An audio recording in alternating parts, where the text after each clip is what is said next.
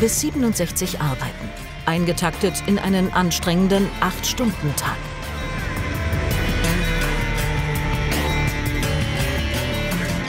Für Lothar Icke aus Baunatal keine Option. Aber es ist halt immer ein bisschen mit Stress verbunden. Da hat man auch viel abends Gedanken gewälzt. Das ist schon Wahnsinn, ne? Und wenn ich jetzt mir vorstelle, ich muss bis 67, das ist eine ganz schön lange Zeit.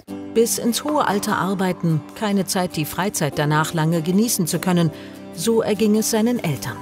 Grund genug für Lothar Icke, es anders zu machen. Der Programmierer entscheidet freiwillig, früher mit 60 Jahren in Rente zu gehen. Die Tatsache des frühen Todes, also 70 ist eigentlich nicht wirklich ein langes, erfülltes Leben. Ich habe jedenfalls für mich gedacht, also ich will noch ein bisschen mehr davon haben. Und erstens, je mehr Stress man hat, umso problematischer wird das, alt zu werden. Ich wollte halt noch ein bisschen was vom Leben haben. Neueste Umfragen bestätigen, die meisten Arbeitnehmer würden am liebsten mit 60 in Rente gehen. Doch was bedeutet das finanziell? Frührente ohne Abzüge. Wer auf 45 Versicherungsjahre kommt, kann ohne Rentenkürzung früher in den Ruhestand gehen. Bis zu 2 Jahre vor dem regulären Renteneintritt dürfen die Langzeitversicherten ihre Altersrente in voller Höhe beziehen. Frührente mit Abschlägen. Mit 63 Jahren können Sie Versicherte beziehen. Voraussetzung ist mindestens 35 Versicherungsjahre. Das hat allerdings seinen Preis. Jeder Monat Rentenbezug vor dem regulären Rentenalter kratzt mit 0,3% an der Bruttorentenhöhe. Vor 63 Jahren aus dem Job mit Altersteilzeit. ArbeitnehmerInnen reduzieren dabei zum Beispiel 6 Jahre lang ihre Arbeitszeit um die Hälfte. In den ersten 3 Jahren arbeiten sie dabei aber Vollzeit. In den 3 Jahren danach gar nicht mehr. Das Teilzeitgehalt bekommen sie in beiden der Blöcke gleich ausgezahlt. Nach 35 Berufsjahren bei einem Autohersteller hat sich Lothar Icke für das Teilzeitmodell entschieden, trotz finanzieller Einbußen. Lieber reich und gesund als arm und krank, sagt jeder, aber meistens ist es ja so reich und krank. Und dann habe ich es doch lieber ein bisschen länger gesund. Und ich glaube, das lebe ich auch so jetzt. Ne?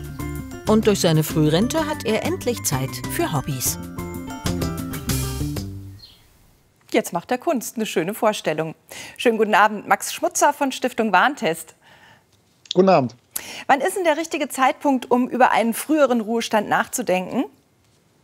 Wir empfehlen, dass man so ab einem Alter 50 konkreter mit dem Thema beschäftigt. Zum einen kann ich dann schon relativ gut einschätzen, ob ich alle Hürden erreiche, um früher in Rente gehen zu können. Und ich kann auch meine finanzielle Situation schon ganz gut abschätzen, ob ich es mir finanziell erlauben kann, früher in Rente zu gehen. Also ob das Häuschen bezahlt ist und so weiter und so fort, ob die Kinder fertig mit der Ausbildung sind. Wo kann ich mich da beraten lassen? Die erste Anlaufstelle sollte da einmal die gesetzliche Rentenversicherung, also die deutsche Rentenversicherung sein. Die hat Beratungsstellen in allen großen Städten und berät auch telefonisch.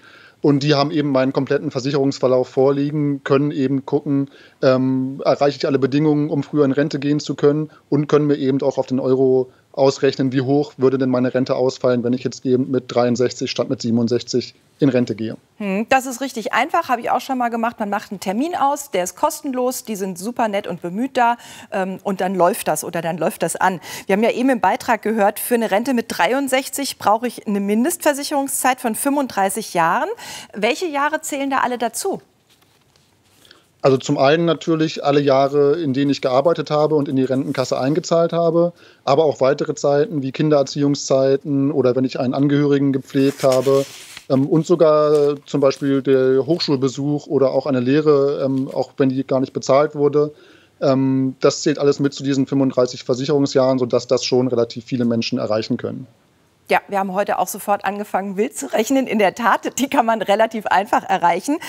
Aber man muss dann Abschläge in Kauf nehmen. 0,3% haben wir gehört. Also monatliche Rente immer wieder, jeden Monat. Können Sie uns mal ein Beispiel sagen, also was das am Ende tatsächlich ausmacht? Ja, diese 0,3% im Monat klingt erstmal gar nicht so viel, aber wenn ich eben mit 63 statt mit 67 in Rente gehe, sind das 4 Jahre, also 48 Monate. Das summiert sich dann schon ganz schön auf. Und man muss auch bedenken, dass ich eben diese 4 Jahre nicht in die Rentenkasse einzahle und sich die Rente dadurch auch nochmal mindert. Wir haben das in unserem aktuellen Finanztestheft für verschiedene Fälle durchgerechnet. Das kann man sich angucken. Grob als Daumenregel gilt, dass man auf 20% der Rente verzichten muss, wenn man mit 63 statt mit 67 in Rente geht.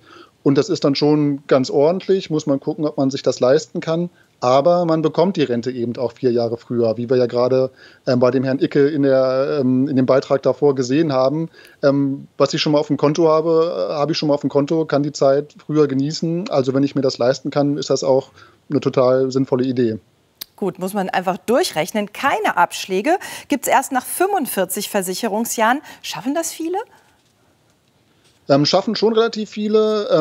Rund ein Drittel der Menschen, die jetzt aktuell in Rente geht, kommt auf diese 45 Versicherungsjahre und kann dann ohne Abschläge früher in Rente gehen. Dazu muss man ein bisschen älter sein, also da steigt das Rentenalter auf 65 Jahre an. Da zählen dann aber auch zum Beispiel Zeiten wie Kindererziehung mit dazu, sodass das auch fast genauso viele Frauen wie Männer erreichen, diese 45 Versicherungsjahre.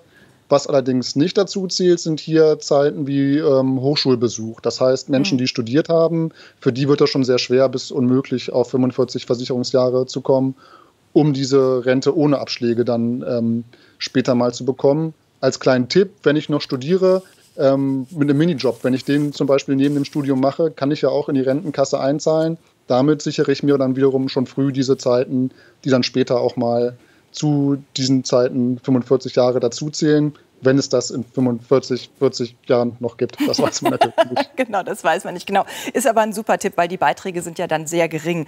63 haben wir jetzt immer wieder gehört, ist im Moment so die magische Zahl bei der gesetzlichen Rente. Vorher geht so gut wie nichts, oder? Bei der gesetzlichen Rente nicht, nur Menschen mit einer Schwerbehinderung, für die gibt es noch Ausnahmefälle. Ich kann aber über den Arbeitgeber, über meinen Betrieb gucken, ob es da Regelungen gibt, um früher in den Ruhestand zu gehen. Also relativ verbreitet, das war ja auch in dem Beitrag angesprochen, ist die Altersteilzeit, die in vielen Tarifverträgen festgeschrieben ist, wo ich eben schon, je nachdem wie ich das gestalte, mit 60, 61 in den Ruhestand gehen kann. Wenn mein Arbeitgeber Stellen abbauen möchte, gibt es häufiger mal Vorruhestandsregelungen. Das ist natürlich optimal, dann kriege ich ein bisschen reduziertes Gehalt, muss aber gar nicht mehr arbeiten. Oder ich kann mir auch aus dem eigenen Gehalt bei vielen Betrieben ein Wertguthaben aufbauen. Also ich bekomme immer ein bisschen weniger Geld, als ich eigentlich verdient habe, spare mir das an auf einem Extrakonto, um mir damit zum Beispiel 1 oder 2 Jahre früheren Ruhestand zu ermöglichen. Aber alle diese Regelungen haben gemeinsam, dass ich eben schon vor der Rente auch auf einen Teil meines Gehaltes verzichten muss. Also auch da gilt, muss man durchrechnen, ob das für einen selbst eine Option ist. Es hat seinen Preis. Vielen Dank, Herr Schmutzer. Machen Sie es gut. Tschüss. Gerne. Tschüss.